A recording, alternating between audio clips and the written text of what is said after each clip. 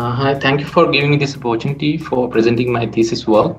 I'll be talking about modeling, simulation, and implementation of primary mirror control system for the prototype segmented mirror telescope. So this work was done under the supervision of Professor Padmakar Pariyar at IIA Bangalore. So this is the outline of my thesis, introduction, and then we built an actuator for a PSMT telescope. This is a soft actuator.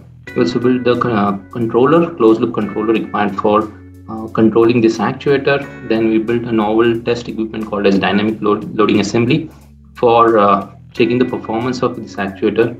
And then in the second half, we also built a code SMT tool, which is used for simulating the primary mirror control system of an entire segmented mirror telescope.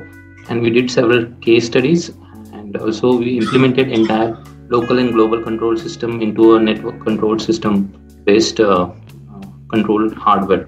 So conclusion. So the motivation for this was obvious that India is partner in 30-meter telescope, and we are giving quite significant share in this telescope from our side. And all the existing telescopes which are of 10-meter class are segmented, and TMT along with ELT are going to be segmented mirror telescopes. So we wanted to get hands-on experience as well as develop some techniques and technologies required for controlling these telescopes.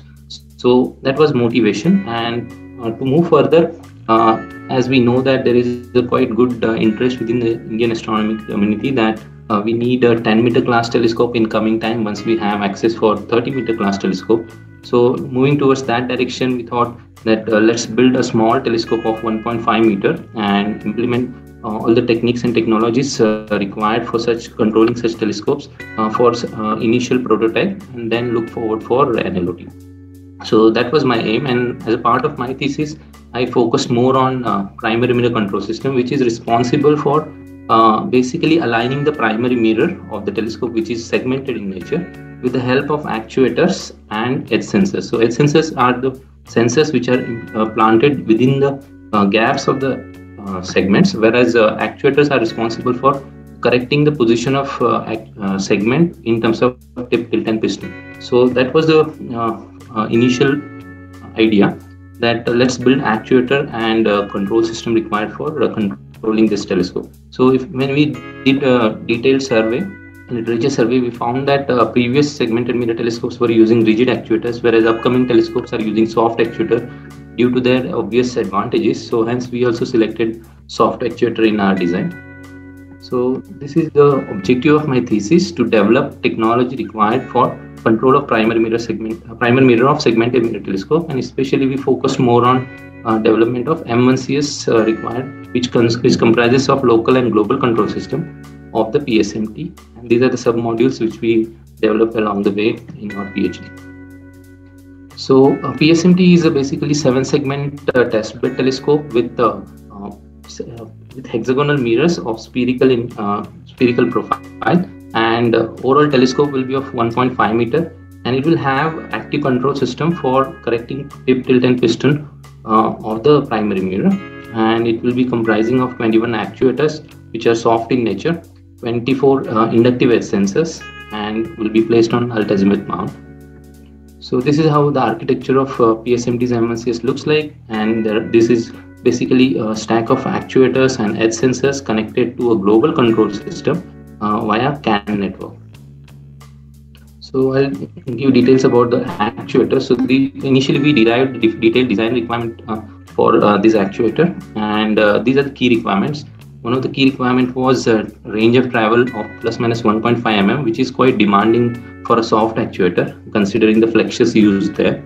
And the accuracy requirement was 25 nanometer with peak force of 23 Newton. So this was a conceptual design, and this is basically a voice coil based actuator. Voice coil is placed here, which is surrounded by a mainspring, which will take entire load, and there is a position encoder which is nanometric optical encoder, and the entire system is supported by a offloading mechanism so as to take care of static loads which get built up due to the gravity vector. So we also did detailed modeling and found out the transfer function of this actuator by a basic modeling study, and we also simulated so as to ensure that this actuator is really viable and will work in closed loop. as per our requirements. So we did the detailed simulation. This is simulation result. And after that, we fabricated this actuator at our IAA workshop. And one novel thing about this was we indigenously developed the voice coil required for this actuator, as well as we came up with disc flexure based design. I will show some details in coming slides. These were the design parameters. So for voice coil, we did detailed electromagnetic modeling, as well as we came up with the equations so as to quickly design this actuator, this voice coils and get their mechanical dimensions as well as force profiles. And we actually fabricated this voice coils at our lab. And this is a calibration curve. And as you can see, the output force kind of force constant meets the or rather nearly meets the design requirement, and any deviation which you see here can be mitigated by closed loop operation.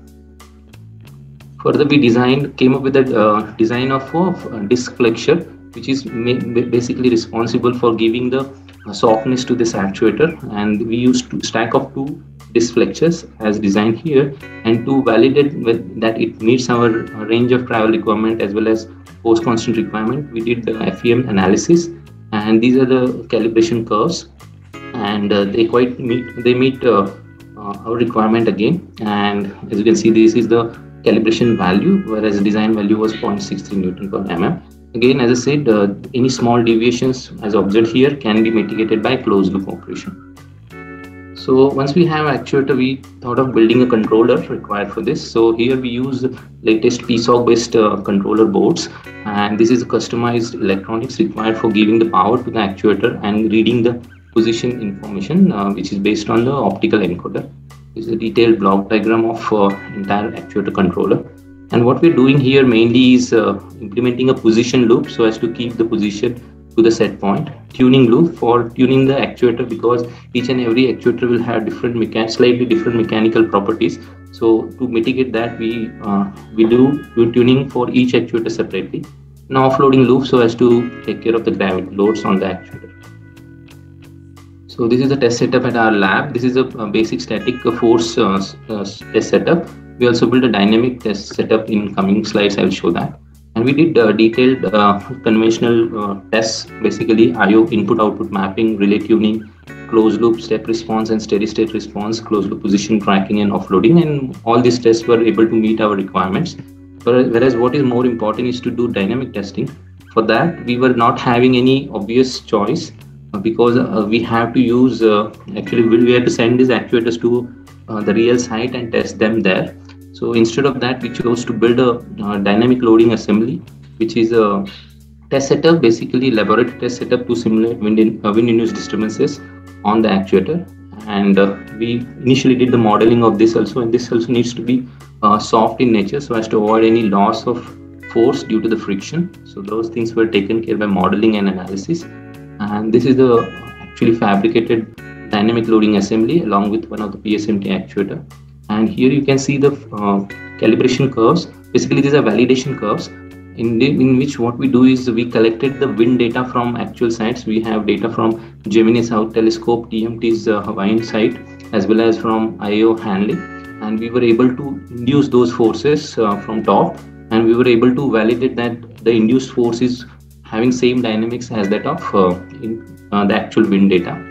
We found around 80% correlation, which was quite good enough.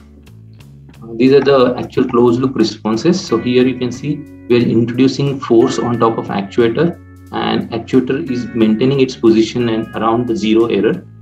This is by kind of consuming more drive current, as you can see here, and this drive current matches the profile of wind force which is exerted on top of it. So it was able to do the closed loop operation quite well with 12 nanometer RMS tracking error, whereas our requirement was 25 nanometer.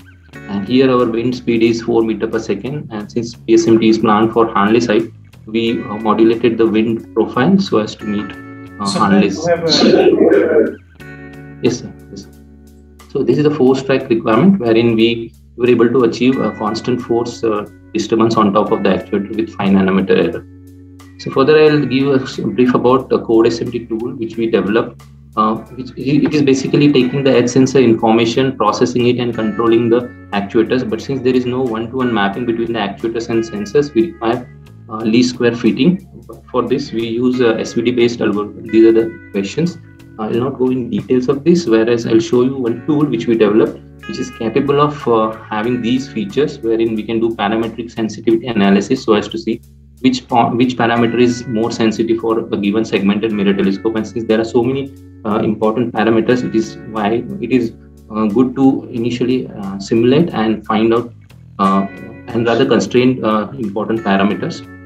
So these are the ones: size of the segment, actuator position, and then sensor position, sensor type, and number of rings in the telescope. And then we have a lot of other features, including PSF simulation and image motion studies. So this tool is capable of having standard flavors of PSMT, NLOT, Keck telescope, SALT telescope, and TMT as well, up to 12 rings. And we can simulate the dynamics of any segmented mirror telescope in this with our custom parameters. This is a sample result where you can see the actuator edge sensor state as well as the mirror shape and its corresponding PSF shape. And here you can see with one iteration we were able to achieve from 85 nanometer to 30 nanometer correction in the image PSF. Further, we have done two case studies which I will not go in detail, but these case studies are basically to see effect of wind and vibration on top of the entire telescope. This is called as active control simulation study. And another study we have done is error multiplier analysis, wherein segmented mirror telescopes are prone to something called as focus mode effect, and that effect can be avoided, but we can mitigate its effect or reduce its effect by doing parametric sensitivity analysis by doing this error multiplier study, which can be done by using code SMT tool. So finally, we have implemented entire. Yes, sir. So finally, we have implemented entire local and global control system in real hardware, where we have 21 local controllers, a global controller which is connected via CAN network. And we were able to demonstrate that this meets our requirement of PSMT's different modes of operation as identified here. And these are the typical modes of operation for a given segmented mirror telescope. These are the test results to validate it meets open loop and closed loop requirements for single and multiple actuators.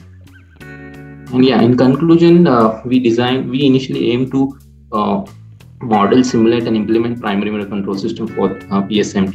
We were able to develop different technologies like soft actuator, its controller, test equipment called as DLA, as well as a code SMT tool, which is a generic tool for simulating segmented mirror telescopes. And in coming time, we plan to utilize these hardwares and softwares for PSMT and NLOT telescopes. These are the publications. Thank you.